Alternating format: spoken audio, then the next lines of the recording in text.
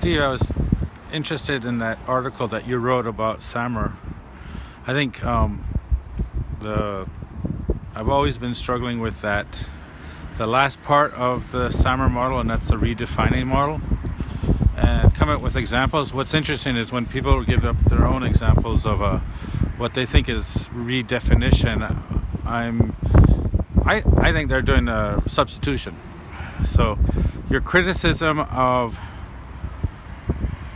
that model is, I would agree with that,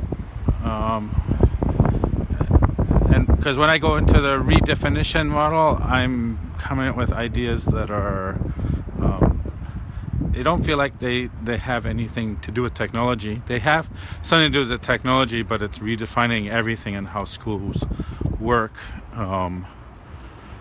But I'll be interested to see that other model that you had mentioned. Starts with a P, and I can't remember. Was it Peter? I don't know what.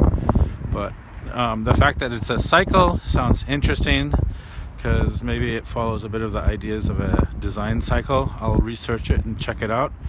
The reason I'm commenting on this and reading your article is because I'm at the beginning stages of our tech committee, and I'm trying to see if we can come up with some sort of philosophy that can help drive our discussions.